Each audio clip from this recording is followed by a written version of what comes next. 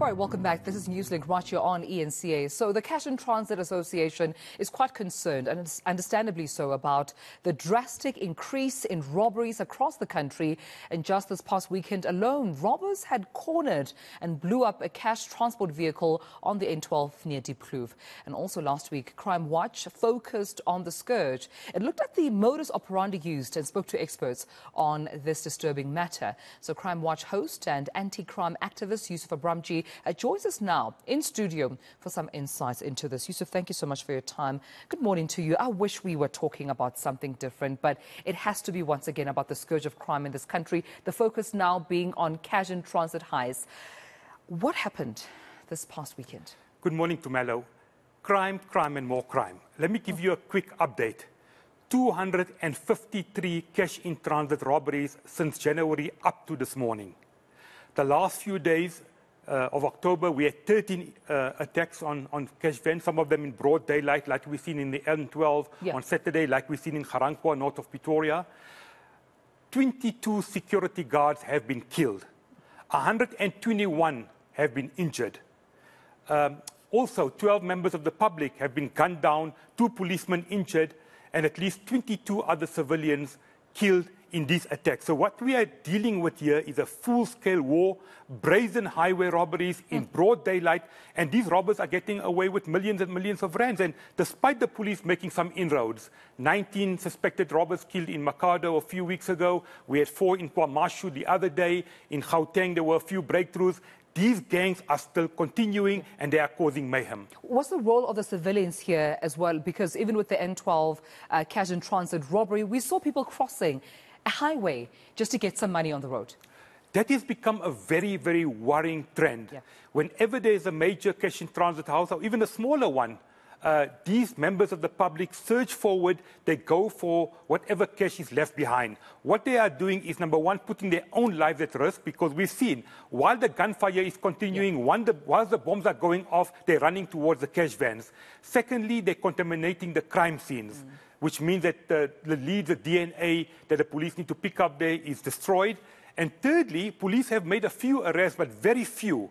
And I think that trend, and I spoke to the CIT Association of South Africa, I spoke to Fidelity, one of South Africa's largest cash carriers, and they are really concerned about this trend, about members of the public coming forward. It's a free-for-all. Yeah.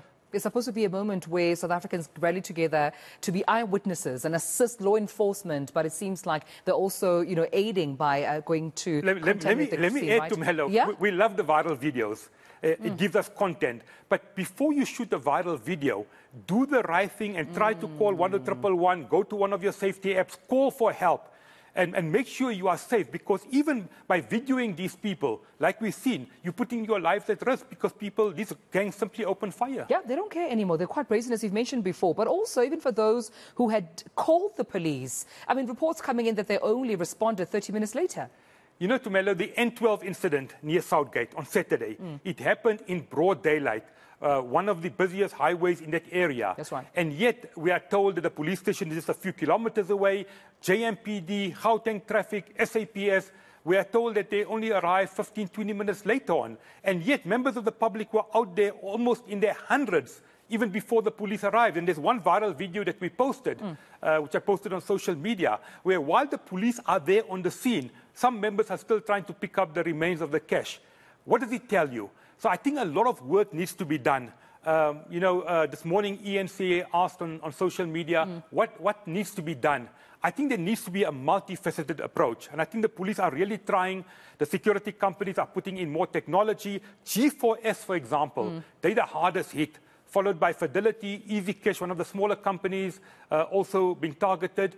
And really, I think there needs to be a multifaceted approach. Yeah. Somebody suggested, do we use helicopters? Do we have a cashless society? I don't think that will ever happen.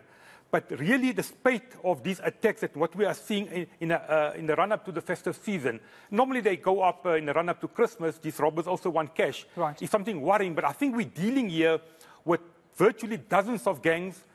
They strike with military precision. They are dangerous. They are daring. They are brazen. And my worry is, while Gauteng is a hotspot, We've seen a number of attacks in KwaZulu-Natal, outside KwaMashu, Yeah. 2 or 3 days last week. We've seen it in Mpumalanga and Limpopo, and they are not stopping. Yeah. And you're also just telling me, even before we start our conversation, that some of these cases are not even reported, or at least are not as viral on social media as we'd like them to be.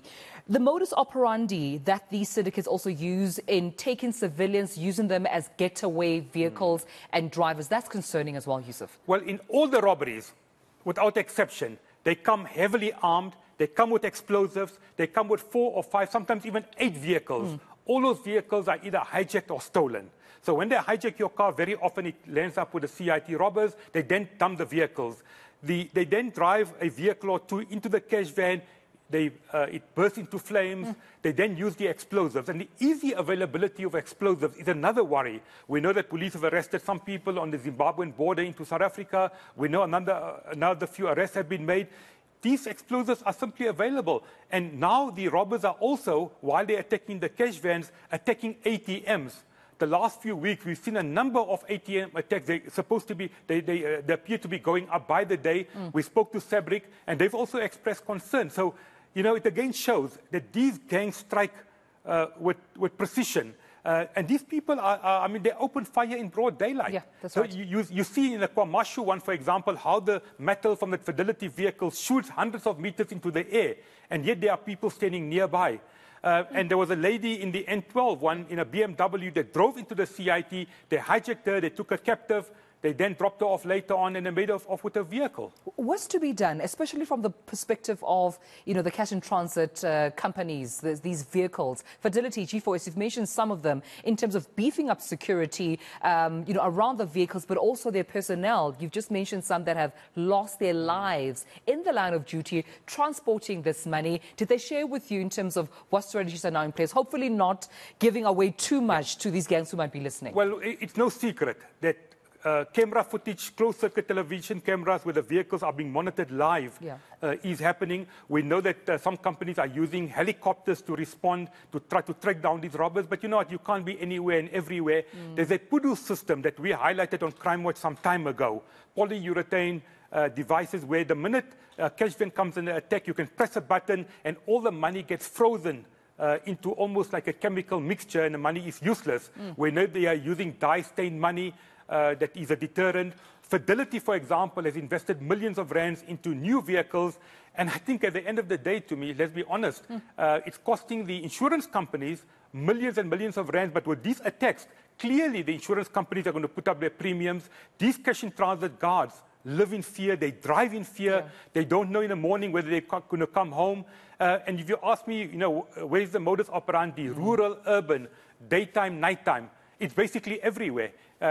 We've seen in Mpumalanga, the farmers the other day tried to defend the cash van and the guards. 4 of them were shot dead. They're even going for the rural areas. But the brazen highway robberies, the cash heists we are seeing, especially in Gauteng, is really a cause of concern. It takes me back many years where I remember on the N1 near Grayston, there was a CIT robbery, again in broad daylight. And they go and they drive away and you know, these people just seem to be getting away with it. And that is why the industry and the police often say, we need members of the public to come forward with information. If you think anything suspicious in your neighborhood, people driving fancy cars, unusual activity, if you see something, say something, that is going to be one of the ways of cracking the backbone of these syndicates. Yeah, and reminding me of what Brigadier Nandi mentioned to Jason Thathia out in KwaMashu, saying they also blend in very well in the communities because some of their hideaway spots are right where community members are. So please come forward with information. Yusuf, thank you so much for joining me right here on Newslink, talking more about, you know, the brazen crime that we're seeing when it comes to